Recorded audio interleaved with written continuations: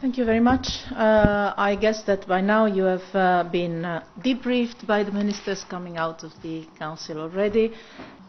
Yes, on the safe zones, this is something we discussed first of all with our Turkish friends, but also with our American partners and obviously here today with the ministers. I have to say that my impression, but this is my personal impression, is that recent developments over the last days or week or so, and especially the increase of military activities in exactly that part of Syria, of northern Syria, might make the plans that our Turkish friends were elaborating relatively, let's say, in need for readjustment.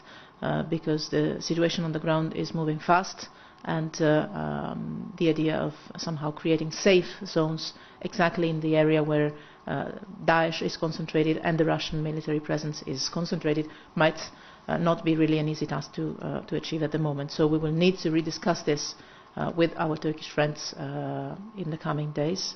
In general terms, as I told you already, and as you very well know, it's not the European Union as such is not involved in military activities in Syria, and is not going to be.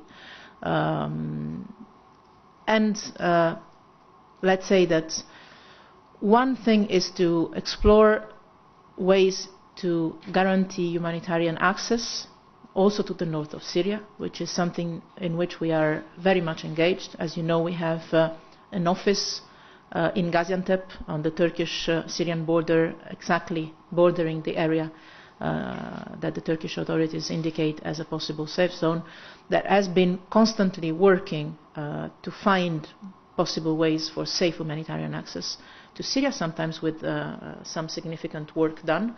I was visiting the office myself in last December with Commissioner Stylianides. So always in favour of finding ways of increasing humanitarian help and assistance inside Syria.